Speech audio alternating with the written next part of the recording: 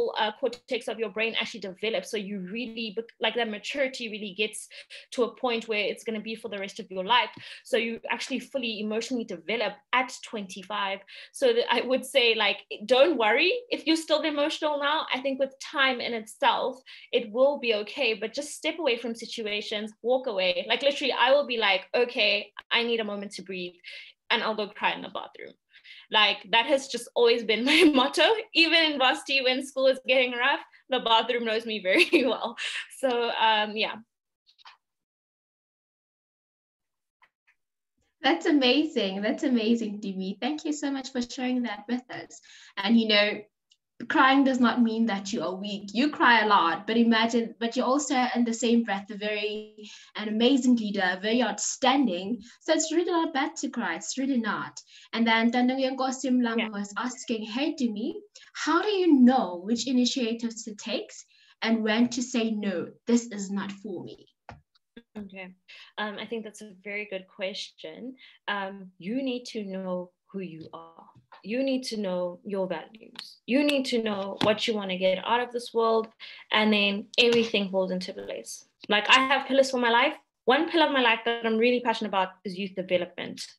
Because I felt like when I got to varsity, I didn't know what the hell I was doing, and no one was going to help me with what the hell I was doing. You know, like, there was no system like that was like, hey, let me hold your hand. Or even on my YouTube channel, I speak a lot about, like, how you should structure your CVs, or what you should say when you're applying for a graduate program, because I never had that. So because of the things that I lacked, it created my pillar, which then created an initiative that I want to do, which is just developing the youth. So you'll find a lot of times that the struggles you had in life will end up being initiatives that you want to connect to, you want to resonate with. Do you know what I'm saying? One of my friends, she grew up in a township. There was no libraries, no community centers. She's very passionate about reading. She's turned that into a situation where her initiative is just helping books get out there, helping literacy get out there. So I think look at some spaces in your life where you felt struggle that you feel like you can pour into now.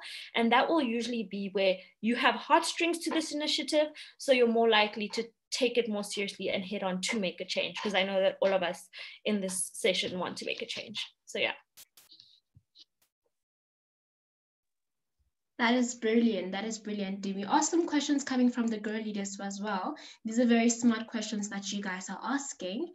And then we have a minute left. So does anyone would like to ask Tumi anything, or Tumi perhaps any last words that you may have?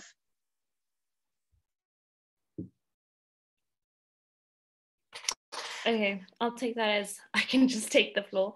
I just want to say thank you so much for this time. I know it was short, but I hope that you got at least one or two pieces of information that you can carry forward with you guys that'll sort of help you guys in your growth, development, becoming girl leaders, and helping impact the country, for lack of a better word, because we need a lot of women out there who are willing to take initiative, willing to take on leadership roles in all phases of life. There's still such a gap for Black women. In real estate investment banking, for example, it's still a very white male Afrikaans dominated field. And, just taking up space, as Winnie Tinsey said. And I feel like you guys are doing that by learning these skills and honing this. So thank you so much for listening to me, but thank you so much for the ladies, for the facilitators, and just for everyone for making this happen, because I feel like in enriching ourselves, we're enriching so many other Black women that are to come. Thank you. Thank you so much, Tumi. That was very impactful. Thank you. When people think about short conversations, they think minimally impactful, but this was short and yet so direct, so straightforward, and also so very much so impactful. And one last more thank you from Renaya Ravel as well, saying thank you so much for your wise words. It's surely impactful. So thank you so much, Tumi. You have been such a pleasant joy to our program, to our organization. So thank you so much. And then now we'll move on. If you'd like to stay, Tumi, you can stay, but at 11:30, the girls will be broken out into breakout rooms. So you can decide to stay before then or leave even now. Anything is really fine, but thank you so much for joining us. So I'll just share my screen, Girleada, and then we can continue. I'm just going to share with you the purpose of our session today. So you can know what you can expect, you can know what it is that we will be doing, and then I'll also introduce to you the facilitators that we have with us today, so you can know who's facilitating you, who you'll be with in the group. And I bet that these are not new faces, these are people that you already know, and yet they still come with new energy, brand new energy, and so much enthusiasm to take you through this session with so much ease. So yeah, let me just share my screen while at it. And yeah, let's just get started with it.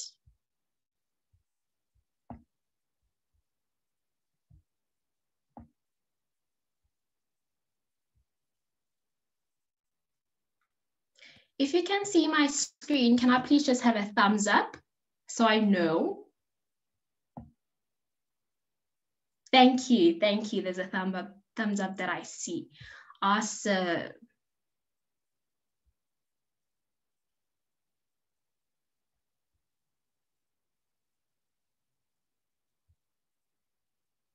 Just taking some bit of time to load, but here we go.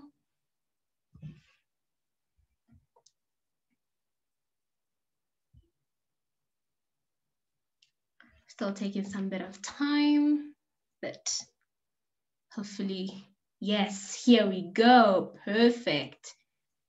So as you saw, that was Tumi Pitswane, our guest speaker with us today. And then now we'll move on right along.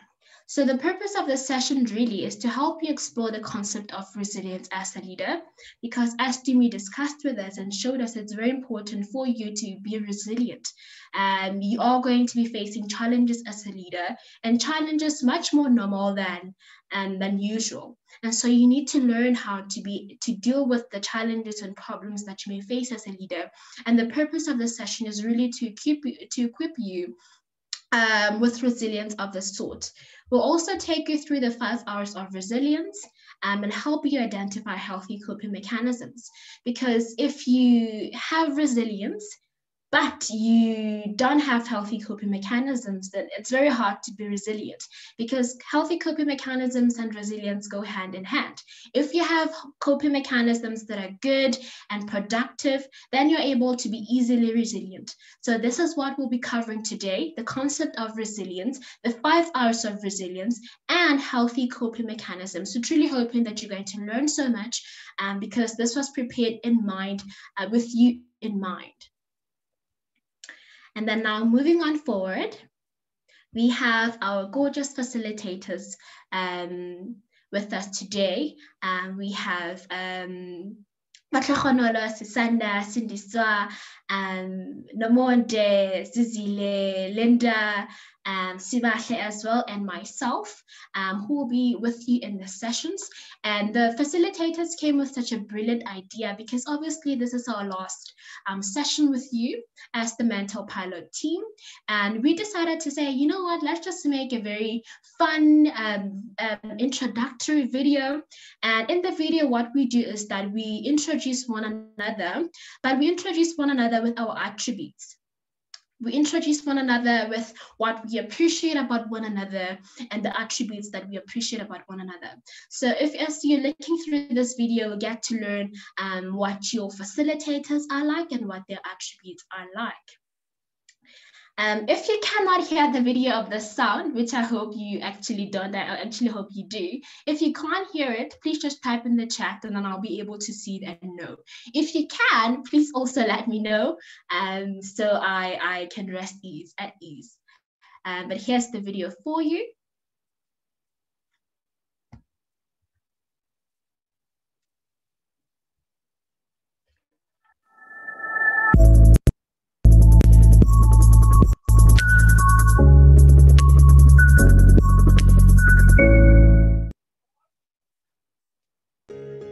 Hi Leaders, I am Portia Ngoepe, and I'll pass on this phone to a facilitator who is incredible, dependable, a great leader, and all-around intelligent person. Hello, Girleaders, Mashallah Linda here. You're very awesome. And come facilitator from Limpopo, currently residing in Johannesburg for study purposes. We have in our midst another awesome facilitator, very kind and warm-hearted, by the name of Natasha. Hello, girl leaders. My name is Natasha, and I'm passing the phone to a facilitator who is calm, intelligent, and super considerate of other people. Oh, hi everyone. My name is Sangu, and I'm going to give the phone to a girl that's smart, kind, and very beautiful. Hi, Matakonolo. Hi, I'm Matonolo Saleta, and I'm passing the phone to a facilitator whose smile and laughter are so contagious, who's so kind, and is such a resilient leader. Hi, my name is Sisanda Jafta, and I will pass this phone to a facilitator who is resilient, kind, and smart. Hi, girl leaders. My name is Namonde Mbali, and I am giving the phone to a facilitator who is beautiful inside and out, who is smart and very down to earth. Thank you. Hi, my name is Ngoepe, and I'm a facilitator at Girleada. I'll be giving this phone to another facilitator who is confident, humble, and a go-getter. Hi guys, my name is Sindiswa Zulu, one of the mental pilot facilitators, and I'll be passing the phone to someone who is a gorgeous individual, highly enthusiastic and optimistic member of our team.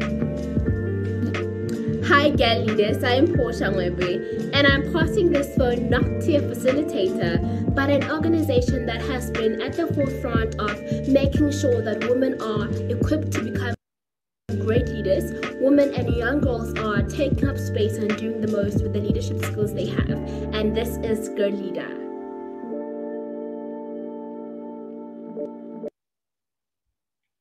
All right, we sure hope that you guys enjoyed the video, because we really had so much preparing it.